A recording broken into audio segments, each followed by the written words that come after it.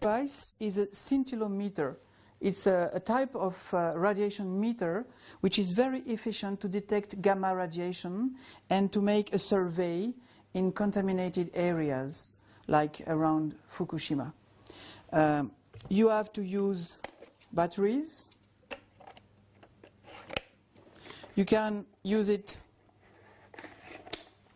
with your hand like that, or you can decide to use it like this. What you have to do is first to press the button on. You can decide to let the sound or to stop the sound. It's usually interesting to hear things, so you push the button sound on, and you have to wait for a few seconds. It's measuring background radiation somewhere, and then it will tell you departure. It means, okay, it knows the normal background radiation, and now is ready to make a survey. So you will, for example, decide to check something, and if the amount of gamma radiation is 30% above the background, it will tell you. The sound will increase and you will understand that you're in a place where the radiation is higher. So you can decide to make measurements in a static way. For example, you stay here, you wait for 30 seconds, and you write on a paper the minimum and maximum values that you saw on the screen during this 30 seconds period of time.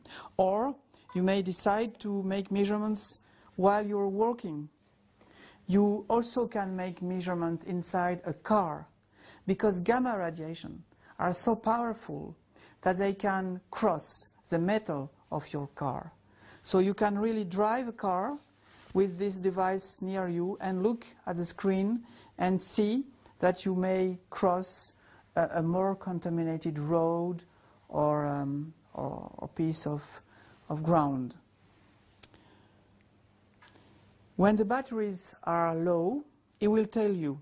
It will say battery faible, which means battery is too weak. So you just have to change the batteries. But it's very, very simple to use. So what is important also is to really write if you made measurements on the soil surface or at 1 meter above ground. You really have to write this information.